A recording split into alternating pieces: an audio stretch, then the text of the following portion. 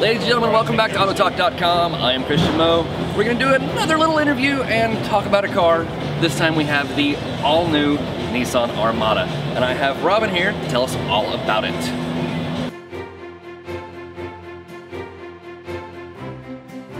So, go ahead and tell me some of the big changes that are coming to the Armada for 2017 that make this vehicle much better and different than the old one. It's all new for 2017. So we've updated everything on this vehicle to reflect the Nissan Patrol, the global Nissan Patrol model. So it's got the underpinnings are similar to its sister vehicle, the QX80, the Infiniti QX80, but the upper body is the Nissan Patrol that's been homologated for the US market. So you said it's got some new underpinnings on it. Are any of those bits related to the new underbits that are on the Nissan Titan? So the powertrain, so the gas engine that you're going to have on the Titan and the Titan XD will be the exact same that's going to be in this model. Okay, so we have big new V8s to go inside of this thing. What transmission are we using? It is a 7-speed transmission.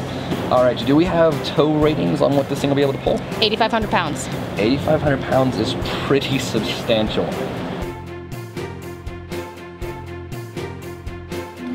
Do we have any information on what sort of options are going to be offered? How many trim levels, all-wheel drive? Yep, it's 4-wheel drive. We have 3 trim levels, SV, SL, and Platinum. It is a 7 or 8 passenger vehicle.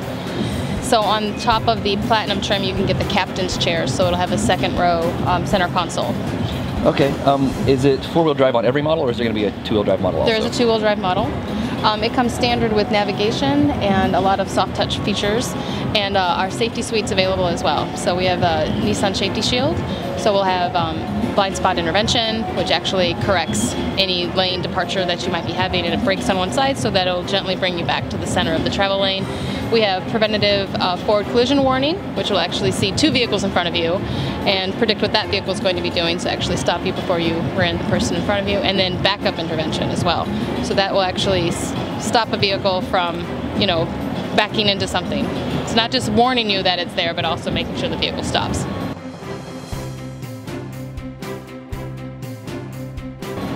So this is now based on the Nissan Patrol, but you also said sister vehicle QX80. When this was launched or announced yesterday, Nissan made a big deal about new luxury features.